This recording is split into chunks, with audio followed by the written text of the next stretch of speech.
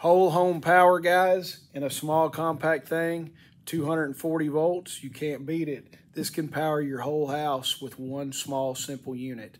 Stay with me, we're gonna go over the Anker 3800 solar generator in just a minute. I'll give you all the specs, show you the accessories with it, guys, and all that. I've had this Anker for a little over a month now.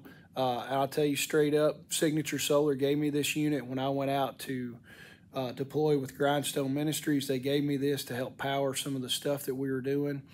I used it out there a little bit. I got just a little bit of video I'll throw in here and there, but Signature Solar gave this to me. It's an amazing unit. This is the Anker Solix 3800 series. This is essentially a 3800 watt hour solar generator. I've got panels with it. You can get it with the 400 watt solar panels. Y'all have to bear with me, my voice is cracking out. I've got a sinus infection and allergies and everything going, so my voice sounds a little crappy. But this is the Anker 3800 unit. This thing is amazing. Let's look at this unit. Essentially, you've got a car socket on the front to charge it. You've got your USB-C and your USB, your power button. You got to hold it down for just a few seconds and it'll come on.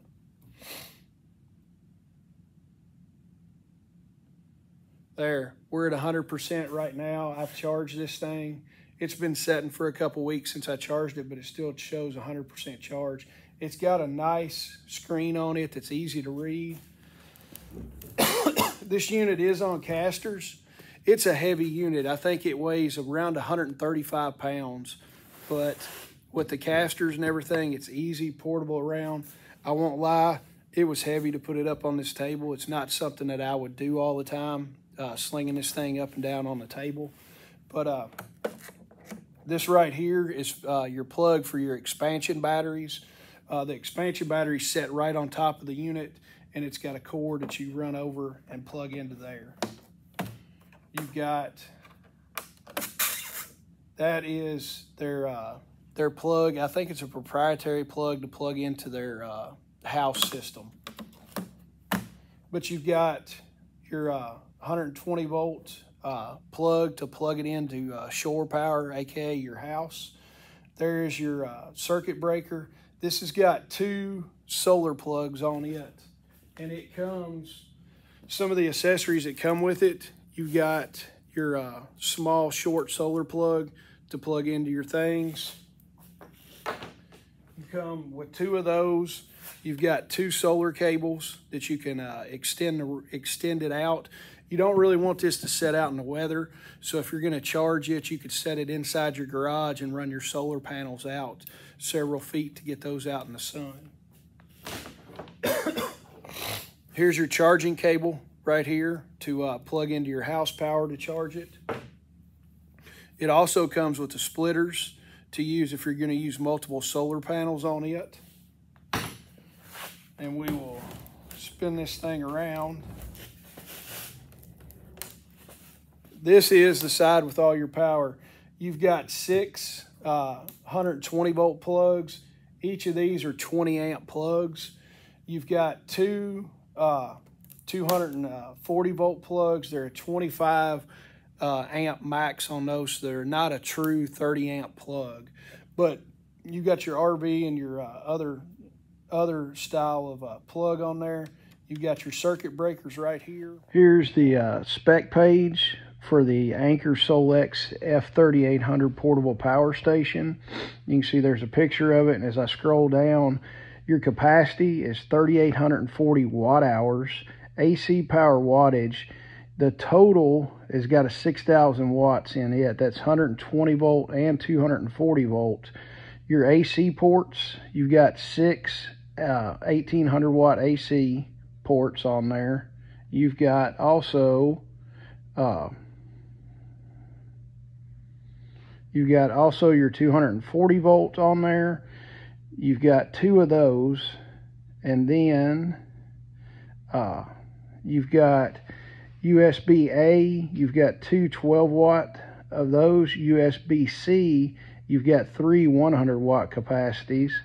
Then also your AC input power. When you're going to plug it into your house, you can charge up to 1800 watts.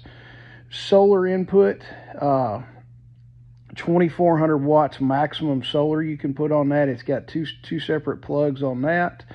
Your battery life cycle is 3,000 times of discharge on that.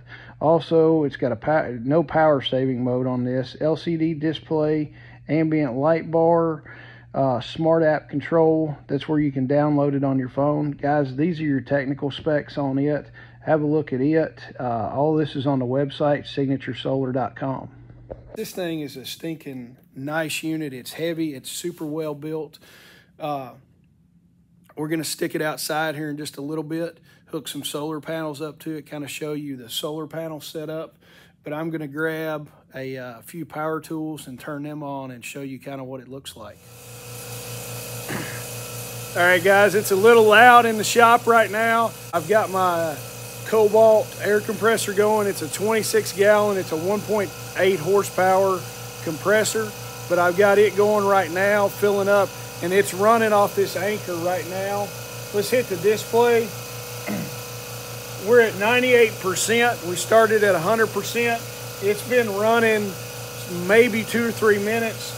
We're pulling 1133 watts right now. It was up to almost 1200 a minute ago. You're looking estimated running time. It could run for 2.5 hours pulling this kind of stuff. What I'm going to do next, I'm going to grab across the shop the big chest cooler. I'm going to grab it, plug an extension cord into it, and then see what it's going to pull with that also. Stay with me and let me get a cord over there and hook it up. All right, guys, I've got the air compressor going right now, and then I've also got the cooler right there going.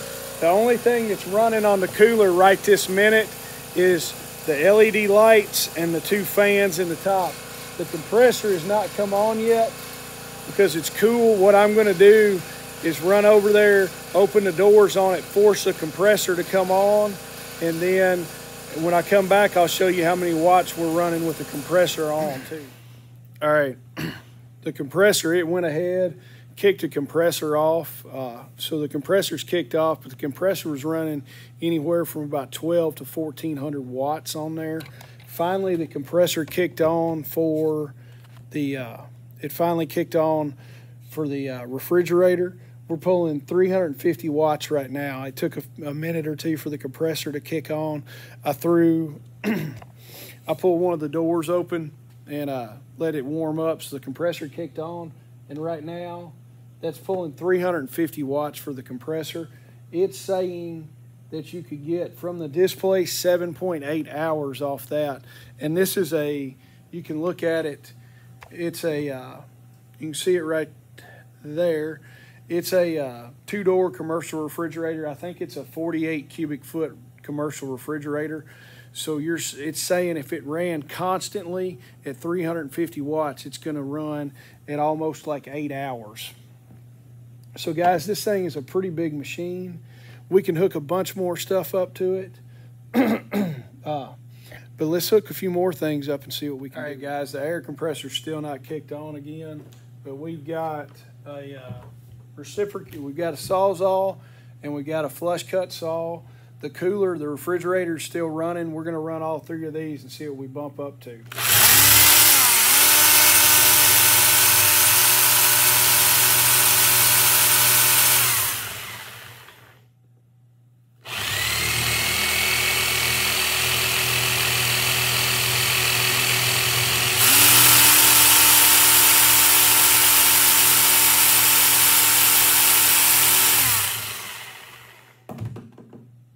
We only wound up getting at 1250 watts on that. Let's hook up something else. I've got my commercial meat grinder. We'll hook that up. That's something I don't have to hold. Give me a second and we'll get it going. All right, we've got the commercial 2-door refrigerator going. We've got a carnivore meat grinder going right now. We're pulling 772 watts out right now. I'm going to go ahead and kick on the 2 saws and see what happens.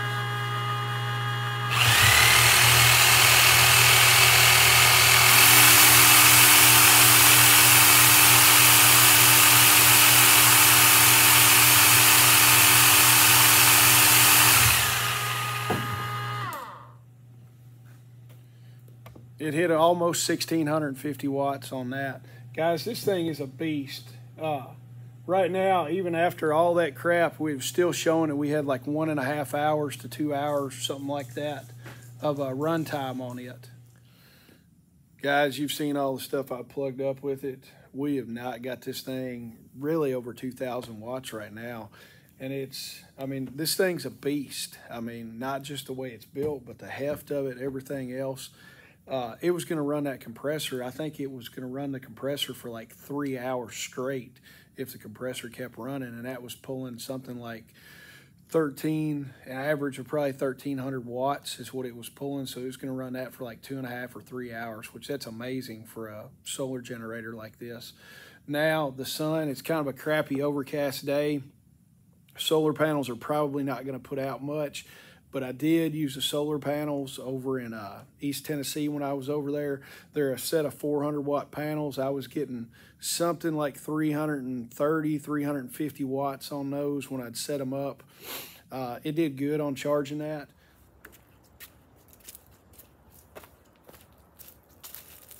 Hey guys, these are the Anker 400 watt solar panels that came with this 3800 unit. I want to set these jokers up in front of the shop, see what kind of power they're going to put out, and we'll plug the unit in and start charging it. These are more of like a suitcase style. They probably weigh 30, maybe 40 pounds, if that. But they're a 400 watt panel made just for this, and they're going to unfold. They've got a kickstand in the back on each panel to where you can set them up and set the angle that you want to for your sun.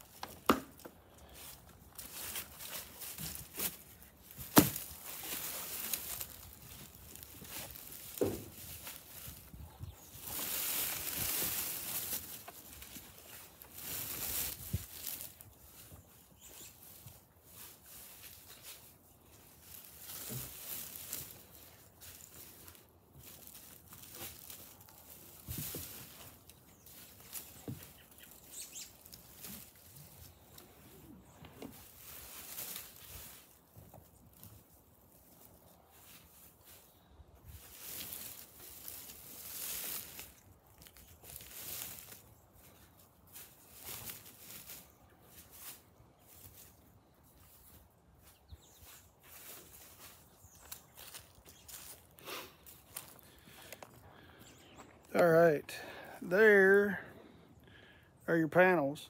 Honestly, I won't lie, they're kind of a pain in the butt to set up until you get them all spread apart. They're relatively flimsy, but other than that, they're a pretty good panel from what I've played with them so far. But that's your 400 watt setup. Let's get in here, we'll roll this out, plug it up, and it's pretty much easy as pie.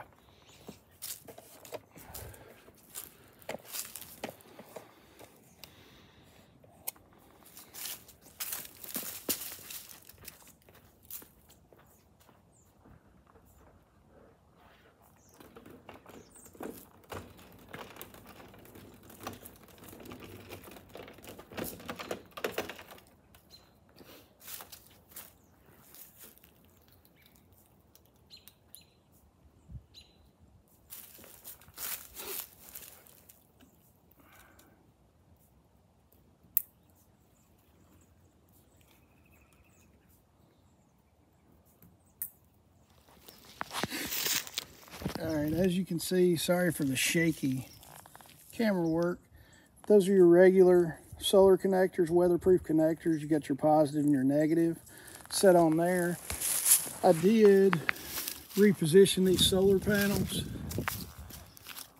setting out in pretty much full sun. It's a little cloudy today, not bad, but they're putting out decent power.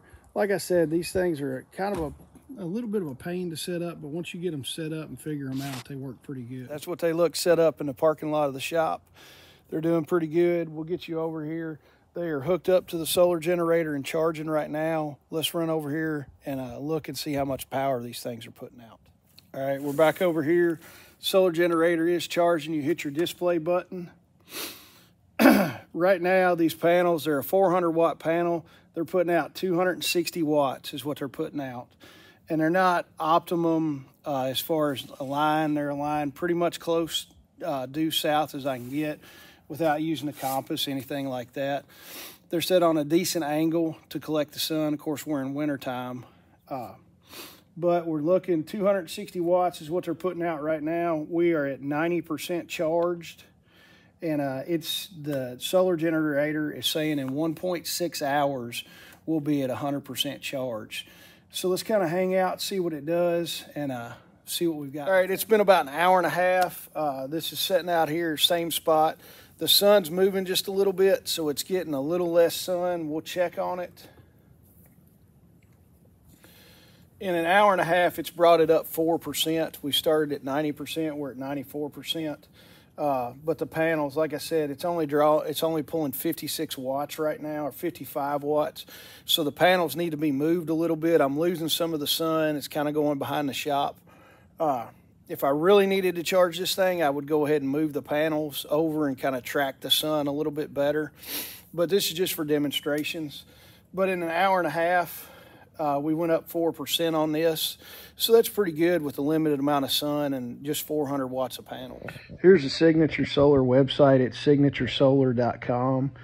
This is the website for the Anker Solar 3800, F3800 solar generator. This is the one that includes the 400 watt panels like what I've got.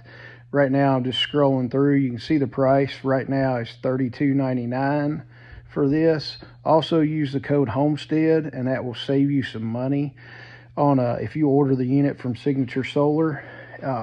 Here's some of the pictures of it. It's got a 6,000 watt inverter.